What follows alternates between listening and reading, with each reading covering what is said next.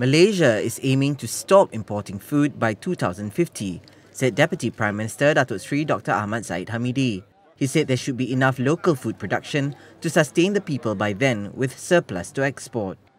Saudara-saudari, saya juga merasakan bahawa pada tahun 2050 nanti, apabila dilancarkan TN50, Transformasi Nasional 50, kita harap negara kita yang ketika itu akan mempunyai seramai 50 juta penduduk tidak perlu mengimport makanan daripada luar.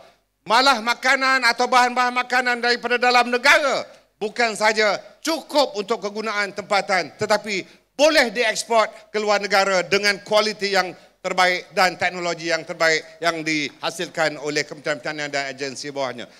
TN50 is a national discourse to chart the country's future direction that Prime Minister Datuk Seri Najib Tun Razak announced when tabling Budget 2017 in October.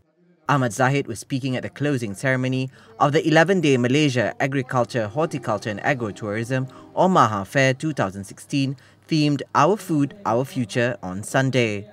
The biennial fair aims to promote agriculture-related industries and showcase all the different components of the fast-growing sector.